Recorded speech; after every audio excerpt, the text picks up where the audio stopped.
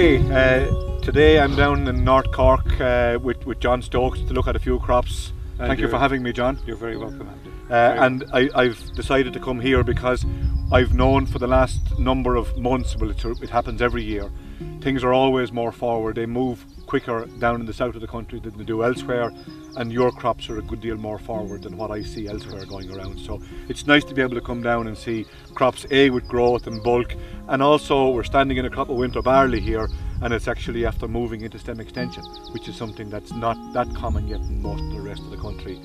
Filling up well by the look of it, John. Nice uniformity in the crop. When was this sown, John, and what variety is it? It's a crop of Infinity that was planted on the 2nd of October. Planted in conventional manner, plough and one pass and roll soon afterwards.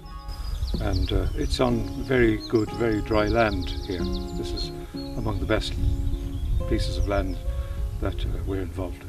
And John, would the 2nd of October, would that be early for this part of the country for winter barley? No, it wouldn't be that early, because while this is very good dry land, we have land to the north and west of here which is not nearly as dry as this and not nearly as low as this, maybe 200 feet more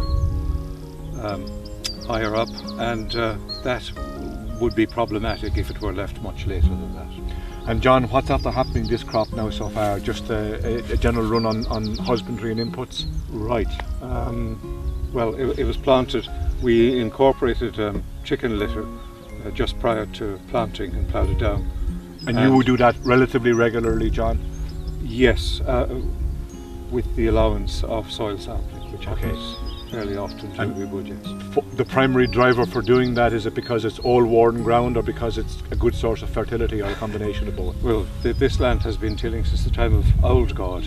You know, been tilling a very long time. Old Testament stuff. Old Testament, yes. And it's while it's good land, it needs feeding. It needs continuous feeding. We're also taking heavy-ish crops of both grain and straw off of it, so it needs replenishment and regularly. John, I know that you're doing some minimum cultivation at times. Yes. And therefore soil structure, soil quality, soil health is very much important to you for the other system in particular. And are you beginning to see benefits because you've been using litter for quite some time now? We've been using litter now for quite a few years. We've seen improved workability in the soil. Yeah. Probably less steel being used in the manufacture of it. And also what we're hoping for has happened, greater porosity. We're not getting water sitting on top of the land nearly as often as we used to do. And you're mixing min-till with the plough depending on what's suitable for a field? We are mixing min-till with the plough, though the opportunities for min-tilling are becoming scarcer given our use of poultry manure and the need to incorporate it. Okay. And that's a safety issue for you and your neighbours? It's a safety issue for all of us, and probably to capture nitrogen too. But if in a year that you weren't incorporating, probably you could min-till in a wider window if your porosity and structure is being improved. Entirely so. Yeah. Could not be in more agreement. Okay. And John, as I look across the field, I can see great uniformity just in the appearance of the crop, which would indicate, uniform fertility, pH, etc. I know you're a stickler on pH. What have you been doing for that, particularly for barley? For barley, when we applied the chicken litter, we also applied lime. We put it on with the chicken litter, spread it on top of each load, and hope for the best in terms of accuracy. It seems to be working. Well, I suppose if we get it wrong one year, we might get it equally wrong the next year, so that one mistake hopefully might in a different cancel out place. the other. Yeah. However, we're also following up the pH here. Last year, I think, was somewhere around 6.4 or 6.4, maybe 6.5, and it got a ton of ground limestone in with the chicken litter. And only 2-3 days ago, it got a further bag to the acres. The farmer says about 125 kilos, 130 kilos of granular lime per hectare on top of the ground, so that there's lime underneath, lime overhead, hopefully that will. And you're putting pressure on with lime because you believe that it has made significant differences to you, particularly for barley in recent years. I think it's been the greatest single driver of yield here. Yeah, okay. Lime. Because it does lots of things. It's not just a pH issue, it's a soil health issue, it's good for the bugs, it's good for the whole cycle of things that happen when you're using organic matter in the equation. I've become very, very strongly converted to lime. John, going back then to the other things, P&K levels here generally, I'm going to assume with the combination of all the things you've been doing the years, probably your index 3s are We're index 3 pretty much throughout. So your maintenance with the quantity being driven by the total offtake, with straw being a big factor. Yes, but we're also adding muriate of potash. We're not counting on this is the thing, the analysis of chicken manure seems to vary quite a bit, so we're not trusting it entirely to supply all the potash needs. So we're supplementing all our land with muriate of potash in springtime. And for nitrogen then, John, has this got nitrogen already or when? It's had it twice.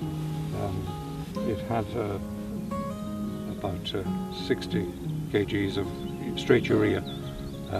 That was on the 16th or so of February, and just this week, earlier in this week, Monday, it had more nitrogen, this time in a liquid form, because we dissolve urea and put it out through the sprayer in conjunction with sulphate of ammonia and some trace elements. And why do you do that, John, when the vast majority of, more than the vast majority of the country would be using solids? Why do you opt for liquid?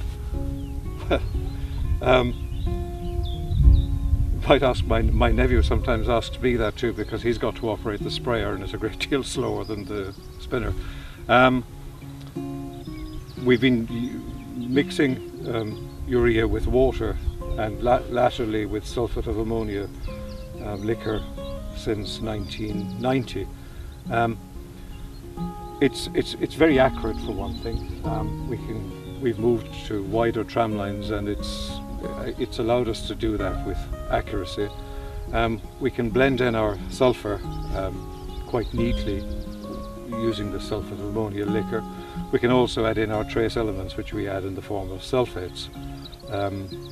Through the liquid fertilizer, we use a saturated solution. It's about an N21 solution on the grain, and to that you can't add any more, but if you mix through sulfates at the time of application, you can make a suspension, I suppose one might call it, of zinc, manganese, copper, sparing on the copper, and magnesium through the growing season. So how much nitrogen is on this crop at this point then, John? About 160 kilos. Okay, and a bit more to go on? A little more to go on. Based on? Very little. Based on performance of the past. And we may in fact apply that through conventional nozzles later on, a very small amount. And which begs the question, for the liquids that you normally apply in bigger quantities, is that through a different type of nozzle? That's a raindrop nozzle. It's a very large droplet nozzle, and you don't want to apply pesticides or anything like that. So you're trying to get it literally to fall to the ground rather than stay Correct. on the plant. Bounce off the leaves, get onto the ground. I suppose some of it is absorbed through the leaves, but the aim is to get it on the ground. Okay, well, before we dip down to examine the crop, are you generally happy with the crops this year, and this crop in particular that we're in? I'm very pleased with them. Whether that comes before a fall, but I'm very pleased with them. They look bouncy. We've moved on to growing more winter barley, a greater percentage of it, driven by a number of different reasons. But anyways, I'm very pleased with the winter barley. Winter wheat doesn't look quite into its own yet. Oilseed rape looks really well. Winter oats looks as winter oats always looks coming out of the winter. I'm very pleased with the crops. It's been a kind winter to rainfall. Could not have been more different to that rainfall we had in the winter of 2015-16, because we had a very dry open autumn, cooler one. That was a good thing in itself, and we've had a relatively dry spring. I think to date we're on about 240 mils since the start of the year, but 240 mils of rain onto that which was already dry ground at the start of the year. We can handle that here. Okay, I couldn't but notice when I was coming down the road along this morning that a lot of the winter barley fields I was seeing, they probably weren't quite as forward as this one, but a lot of them had still yellow patches in them with obvious signs of tractors sinking, trying to get nitrogen out, and Yeah. you know, it still has been an awkward month, in fairness, at the time when things need to be done, and that's just the way life has been for this year. So it's not all perfect. No, and there are parts of this field and other fields we have that the camera isn't looking at the minute, and yes, there are some deep ruts. Not too many.